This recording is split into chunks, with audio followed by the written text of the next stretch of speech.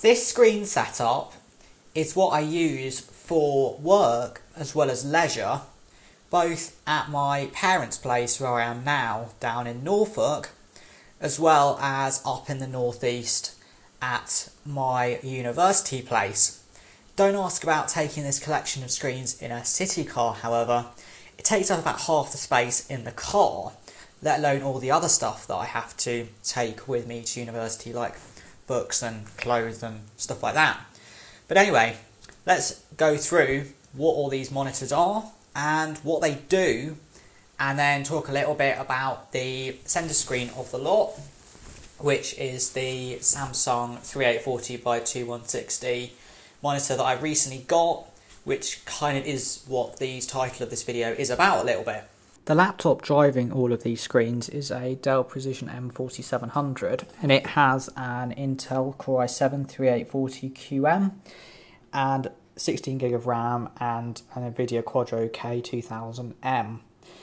Its internal screen is standard 1920x1080p, however it has a lot of external video display ports. So in this display port, which then feeds the Samsung U28E590, which is the 4K display. If I just tilt the display down, it also has VGA, which feeds the right portrait Dell 2405FPW, which I use for programming and spreadsheets and things like that. But it also has a full-size HDMI port there, which then goes to an HDMI to DVI-D cable, which then goes into the left portrait Dell 2405FPW, which is also used for sort of programming and spreadsheets and sort of network and website related stuff really. So those two Dell screens each have a resolution of 1200 by 1920 in this configuration, although obviously if they were mounted landscape their resolution would be 1920 by 1200.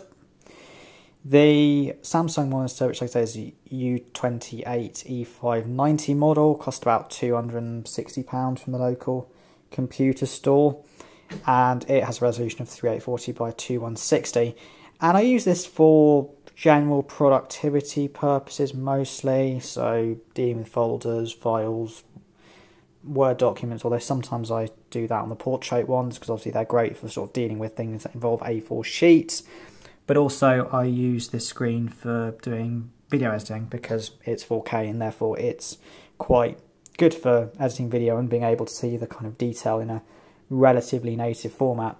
Although driving all of this does give the laptop some work. The fans aren't on at the moment, but quite often they are. At this point of the video, I was going to review over the capabilities of the Samsung monitor and how its image quality is. But I just hopped on Amazon and it is now £199, which is incredibly cheap and actually makes me a little bit salty because I paid, like I say, about 260 or so pounds for it not too long ago. So that is a little bit annoying. But certainly at that price, even if it was utterly awful pretty much, I would say buy it, because 3840 by 2160 for £199 from a major brand is very, very good.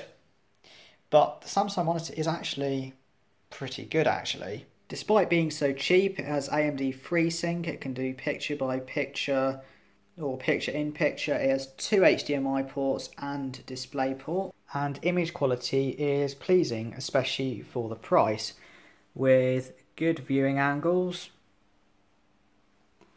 And also, as you can probably see, compared to the screens that I have on the side of it, the Dells, which themselves actually get very bright, in fact probably comparing it to the laptops probably better, it gets very bright with a rated brightness of 370 candelas per meter squared, and contrast is also rather good on it as well. So I have been very impressed, to be honest. I mean, even paying about £260 for it, I don't have any complaints at all.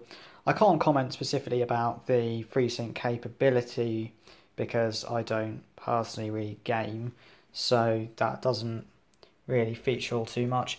And also just say it has got a quite usable menu as well, just using a kind of joystick behind the screen where you can adjust various settings and whatnot.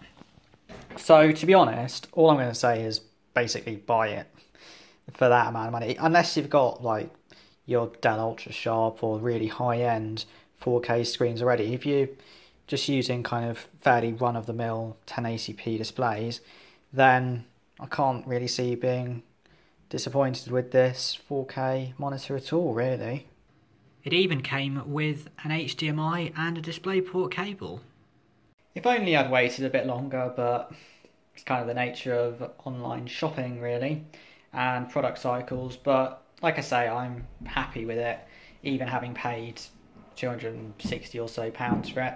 So yeah, thanks for watching. Hope you've enjoyed this slightly different content to what I typically do at the moment, and I hope to see you on the next one.